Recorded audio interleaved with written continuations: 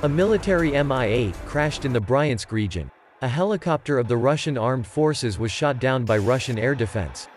In the Bryansk region of Russia, a Mi-8 military helicopter crashed near Klintsav.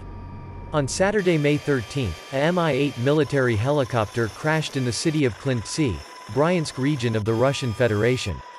Previously, he was hit by a missile. The incident happened in front of numerous residents who managed to capture the incident on video. The footage is available on the Telegram channel Ukraine 365.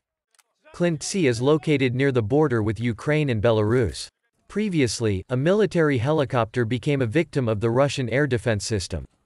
The state media of the Russian Federation reports that the board was lost due to an engine fire. However, judging by the footage, this is not true. It looks more like he was hit by an anti-aircraft missile.